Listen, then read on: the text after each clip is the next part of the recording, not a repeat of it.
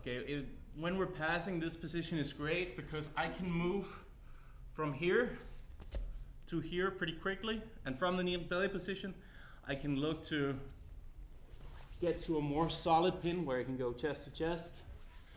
I can even, if my partner is sloppy, I can even move to mount.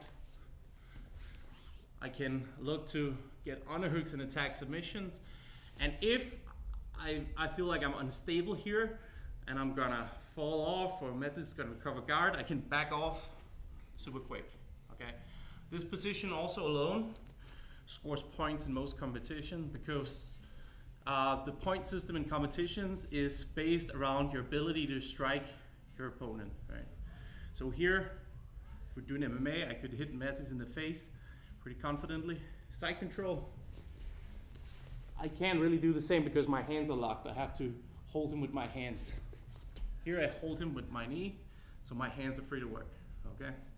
We're gonna use this position today and look at some common reaction that happens when we get here. It could be straight off the pass, but in today's context, we're gonna look at it whenever we're in this side control position, right? So I got past Mets' legs, but maybe I can't get to his upper body. Maybe his elbows are tight here. Okay, and I can't get a hold on his head, and I can't get under his elbow here. If we try to move up here and we can't get under the elbow, and we try our schoolyard headlocks here, we run into some problems, okay? Maybe I can hold him here, and there are submissions I can hit from here, but if Mats manages to turn on his knees and off balance me, he can get behind me and take my back. Okay. When I have an underhook, that's physically impossible. Here. I keep him in front of me when I have the underhook, right? So when we're in a position where we feel like maybe we can't get to the underhook, and we can't maybe even get to the head, knee and belly is a great option.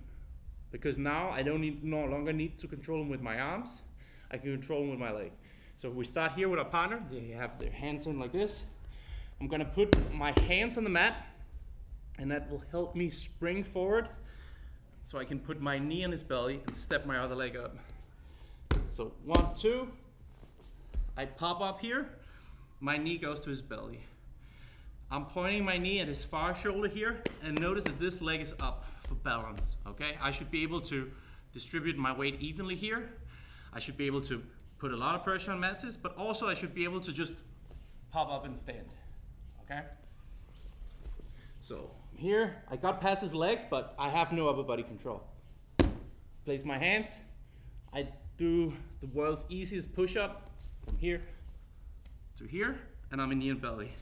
Notice here that my toes are on the mat with this foot. This leg is up, my knee's pointing up. If I have my knee down and Mats bumps into me, I'm unstable.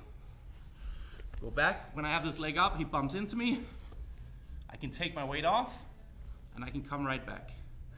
If I'm putting too much weight over here, Mats can bump me over here. That's no good either. That's again why it's important we're on our toes. So if I feel like he's trying to move me away, I can just take my weight off and pop right back in.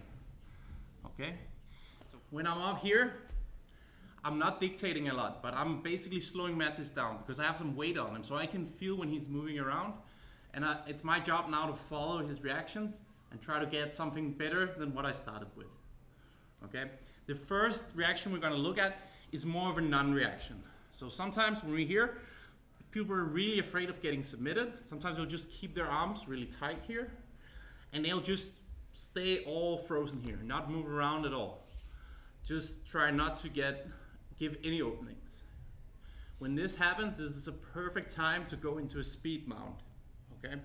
What I'm looking for is I want my knee to the other side of his body, and then I'm going to whip my foot to that side of the body to get to the mount. While moving my leg from one side to the other, I want to avoid him catching my foot and slowing me down. Okay? So when I feel like Mats is not moving at all, maybe I see that his legs are a little bit stretched here, like he's not even in a good position to bridge, I'm going to lean forward and put my hands above his head. Then I'm going to look to slide my knee across his body and touch the mat. Notice here that my foot stays on this side of his hip here. I don't want him to catch my foot in this transition here. If Mats catches my foot, he has a way out. He can start to push my knee between his legs, and now he can put me into a guard, and now he can counterattack me, okay? So I want to be quick with this, and I want to hide my foot as long as possible. So when it's time to move, I plant my hands, I slide my knee over.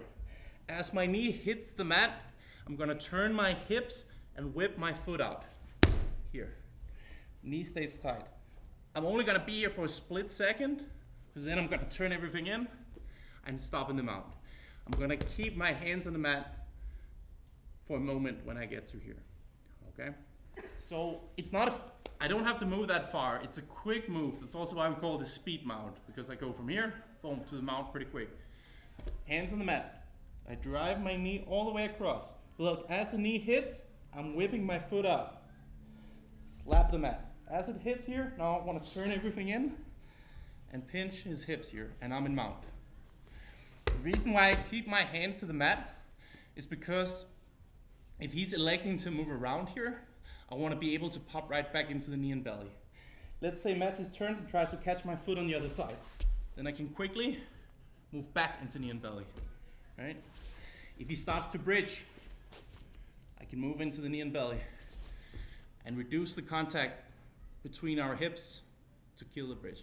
So the good thing here is as I land, if he feels like moving and escaping, I can pop right back up.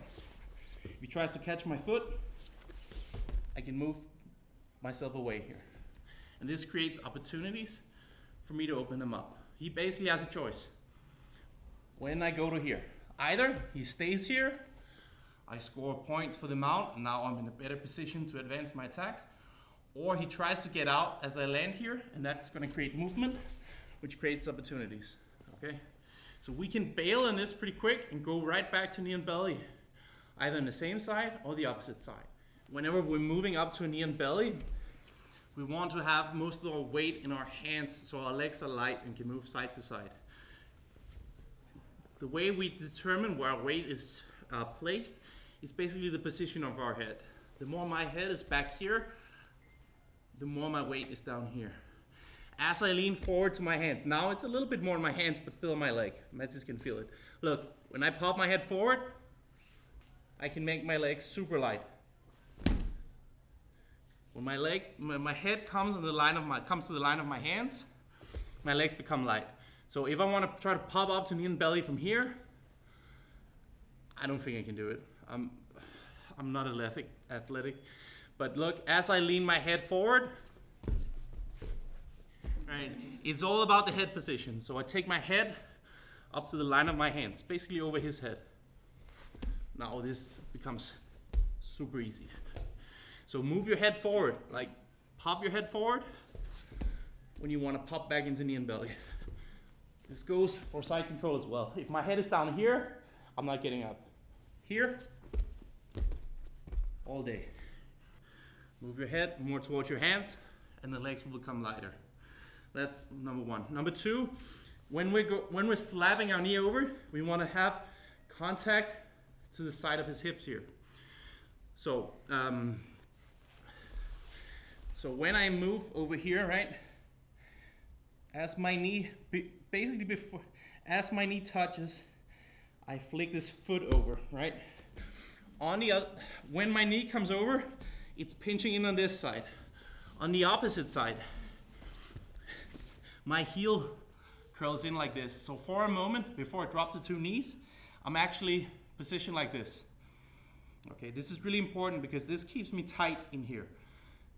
I'm not hanging out here, guys, but for a split second, before I drop to two knees, I'm here. I'm actively curling in here and pushing on the opposite side. This is especially important if he's turning, because then I can follow him to the back pretty easy. So when I come in here, as my knee hits, look how this heel curls in. So as my knee hits, look here, airtight, here and here. So if Mats were to turn in a bridge as I moved, I could go to his back. So let's say we're here, Mats keeps turning in.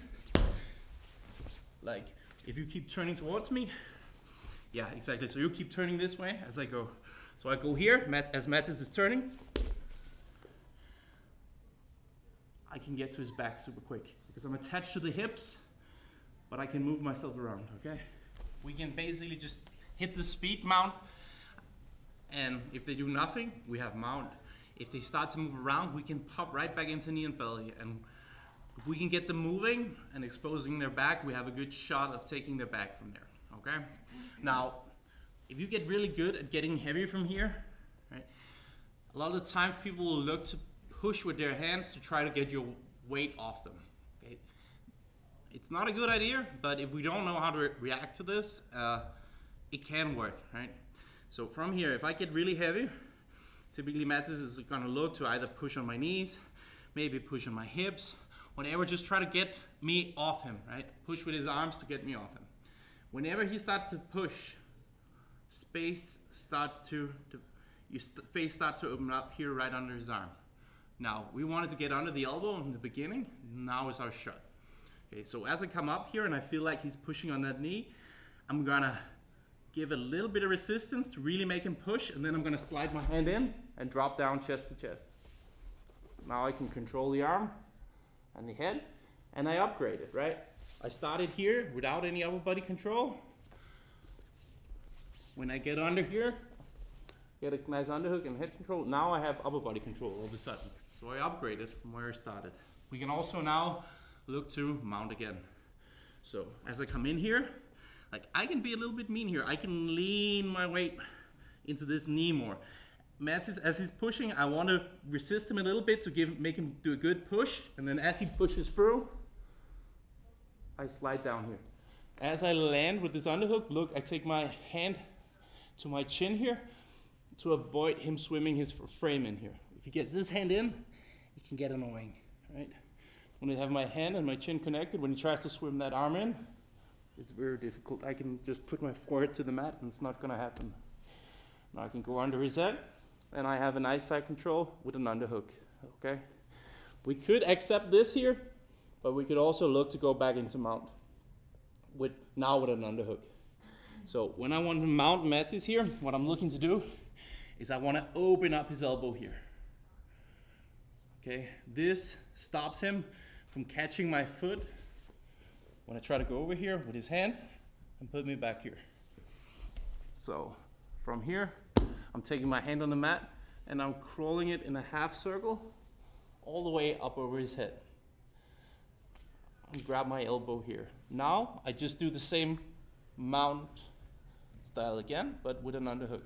So my knee comes over, I slap through, and I pull myself into a nasty mount here with an underhook. We pop up here, our partner starts to push. As he pushes, I'm leaning weight in to really make him do a good push. Then I put my hand under his elbow. As he pushes through, I drop my knee, and I drop my head to his shoulder. I make sure to keep this space closed, okay? My other hand goes under his head, and I lock my arms. This is good, but we can make it even better. To get this even better, I start to crawl my hand up in a half circle here to bring his elbow up above his shoulder. Here. I want to grab my own elbow up here, and now I can lean forward, knee, boom. And I'm in an awesome mount here, where I'm set up to go right into my attacks. Okay. If at any moment he should bridge and turn away from me here, I have an easy back take as well. Okay. I think today we're going to focus a little bit more on the pin options first, and then build more on the back takes. But anyway, we score the underhook when he really tries to push on us, because his elbow has to move away from his body, which makes space for our hand to get in. When we get it, we want his arm over his head, and then we basically use the same kind of mounting, but now we're chest to chest, and we have an underhook.